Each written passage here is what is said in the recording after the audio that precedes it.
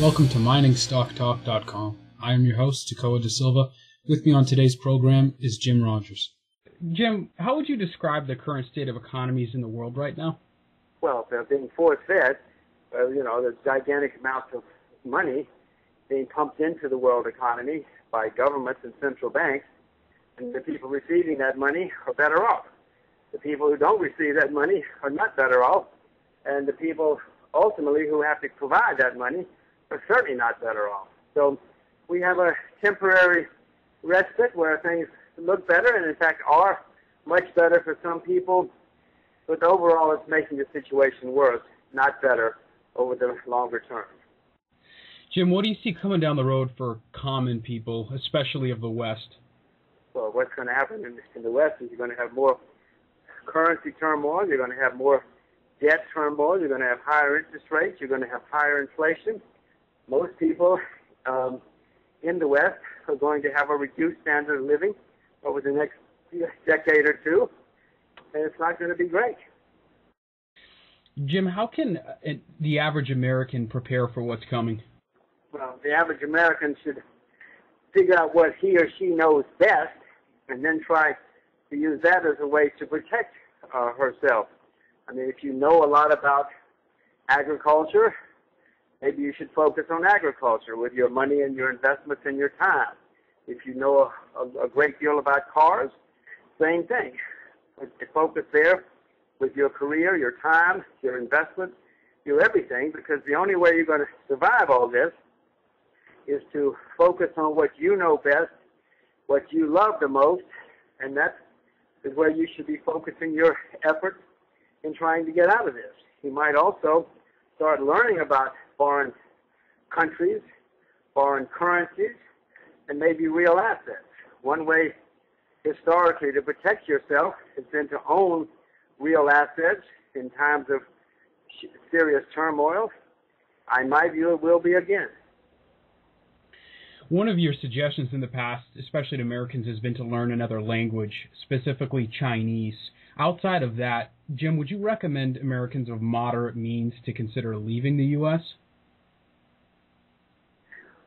Well, moving, whether you move from, Kentucky to Ohio or moving from Kentucky to Australia, entails a gigantic amount of emotional and intellectual courage and thought. You have to really think this through. Some people will be better off moving. I moved to Asia primarily because I want my children to grow up speaking Mandarin, Chinese, because I think that will be extremely important for them in the future. But I cannot advise anybody to move because that's something that only a person can make for him or herself. It's a big decision and a big move. Jim, at the tail end of '08, as we went into that crash, you indicated that forced liquidations were the main culprit behind collapsing commodity prices. Do we still have a ways to go in any forced liquidation? Are we fully through that? Well, we're certainly through the first phase. Commodities have rallied a great deal. Metals have gone through the roof in the past 15 months or so. Oil, most things. We did have forced liquidation. As you know, AIG and Lehman were both big players in commodities. They went bankrupt. They had to liquidate. Artificial forced liquidation, but that caused others to have to liquidate. We're certainly finished with that phase. But look, there could be other forced liquidation. If the UK or somebody suddenly goes bankrupt, we're going to have a lot more forced liquidation in the world. And as I said earlier, there's going to be more currency turmoil and debt turmoil in the world. The next time things start slowing down will be worse than the last time because many governments have now increased their debt by staggering amounts. And it's going to be worse. So there will probably be some forced liquidation. But in such a circumstances, I'd rather have real assets rather than paper assets because, well, first of all, shortages are developing in real assets. Oil reserves are declining, etc. And secondly, governments will print even more money. And whenever governments have printed a lot of money, you're better off owning real assets than paper assets. Jim, do you expect the mining industry to be a strong place to be? I'd rather be in real assets than in other assets. We are in a period now where there's a shift from the financial centers to the producers of real goods. You know, throughout history, we've had long periods when financial centers have been in charge, and then followed by long periods when producers of real goods, miners, farmers, etc., have been in charge. That shift is taking place again. I mean, the city of London is essentially bankrupt. Wall Street has serious problems, and you're going to find that over the next 30 years, financial centers, you see what's going on in Washington, they're doing their best, and it's going to get worse, to stomp on Wall Street. London's already done a lot of it. No, much better off being in other fields than in finance in the next 2, 3, 4 decades. In the 1950s, 60s, and 70s, Wall Street and the city of London were backwaters. Nobody with any brains went to Wall Street or the city because it was just a hopeless backwater. Well, that changed. Had a big bull market, and everybody got an MBA. Well, they all made mistakes. They should have gone and gotten A&M degrees, but that'll change. Jim, what do you think needs to happen for our leaders to begin taking this thing seriously, the supply-demand shortfalls in just about all commodities? Well, what will happen, what has always happened, that as the shortages develop more and more, prices will go up a great deal. People will then notice even more. Politicians will shriek and scream and blame it on everybody in sight except themselves. But eventually, that will bring out more supply. It will reduce demand. And eventually, the bull market will come to an end. They always have, anyway. You know, the cure for higher prices is higher prices. That means people become farmers instead of getting MBAs. If prices of cotton go high enough, they'll plant cotton in Central Park.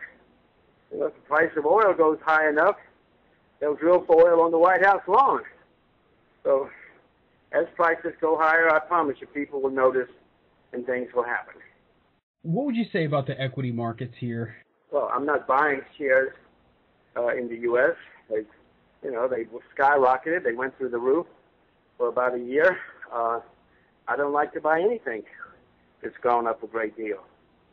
I have added a couple of shorts, say 2, 3, few weeks ago, maybe a month ago, but I haven't bought anything in the U.S. or anywhere for that matter, any stocks, for some time. They've been on a tear.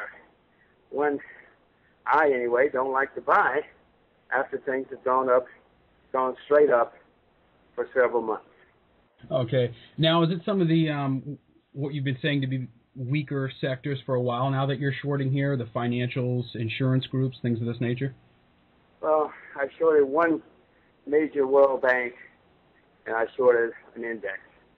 I don't know many things that are in excess. I don't see many manias in the world right now, any bubbles.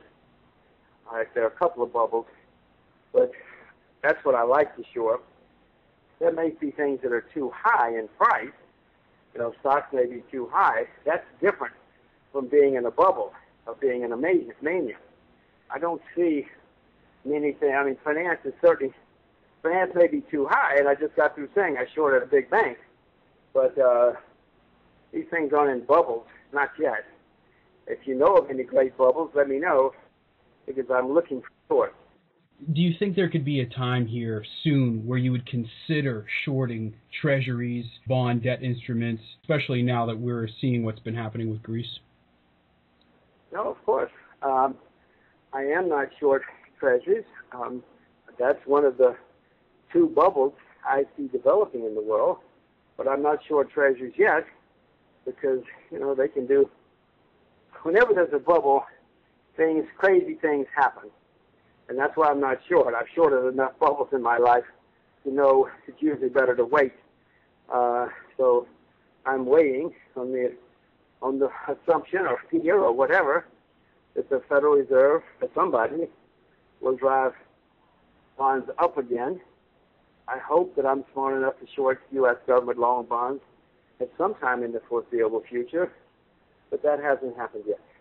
How do you remain independent in your thought and in your perception on these markets when you've got so many people arguing on the other side?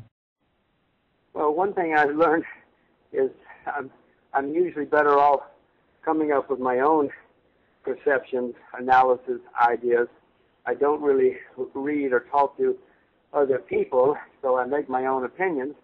But over the years, I've learned that, you know, sometimes I get it right. I've also learned over the years that, especially if everybody says you're wrong, there's a very good chance that you're right.